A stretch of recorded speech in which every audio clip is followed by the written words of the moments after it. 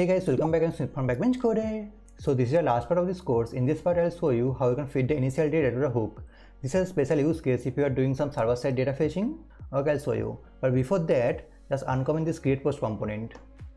And then we don't have the muted function, so just grab this from the hook. Muted, fine. Now it should work. Just go to the page.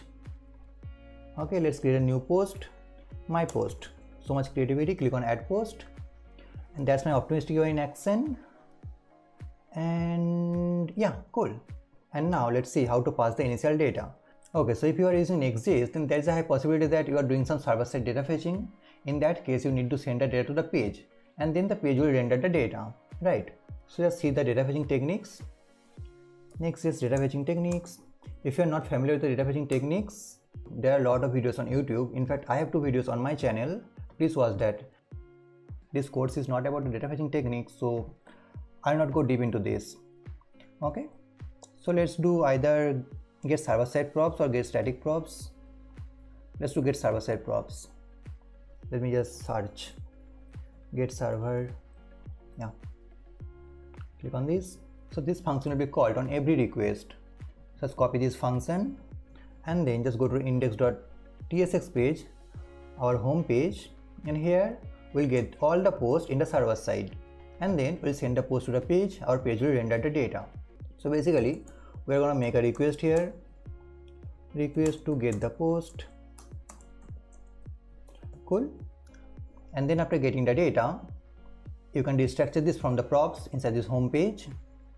And then look at this, you're also making another request to get a fast set of data.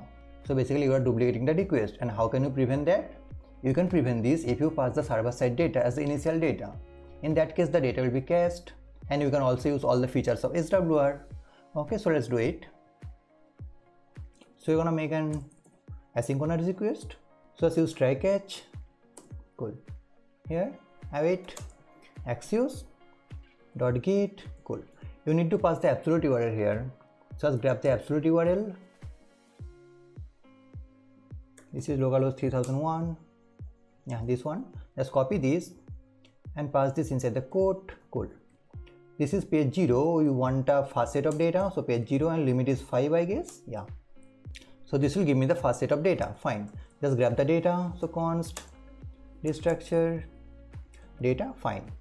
Let's also handle if something goes wrong. So at the top I'm gonna create a variable. So let post, that is array of iPost, and then after getting the data, I'm gonna update the post. So post is equal to data, and then if something goes wrong, I'm gonna update the post with an empty array. Fine, just save this code, and then just see what's coming. So log post. Let's go to a browser and refresh the page. Fine. In the server side, I should see some data. Let's go to console. Yeah, we have the first set of data. This is. Now we need to send this data to the page. And how can you send that? You can send this inside this props object. So post is post. Let's save this. And now I can just destructure. So post. Cool. And then I'm gonna send the post as the initial data. So here inside this brace, just inside the object, just pass the post as the initial data. So initial data as post, but it will give me some errors, and that is because my hook does not accept the second argument. You can also see that we don't have the TypeScript intelligence, so let's fix that. Let's go to the hook. Inside this hook, let's grab the second argument.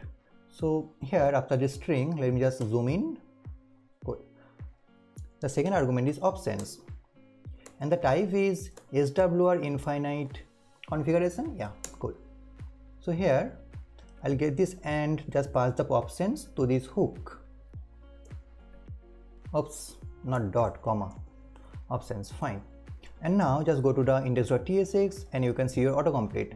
Just remove this initial data again and put initial data, and look at this post. Beautiful. And now let's go to a browser, localhost 3000, see the networks tab. You will not see the first request. Okay, just refresh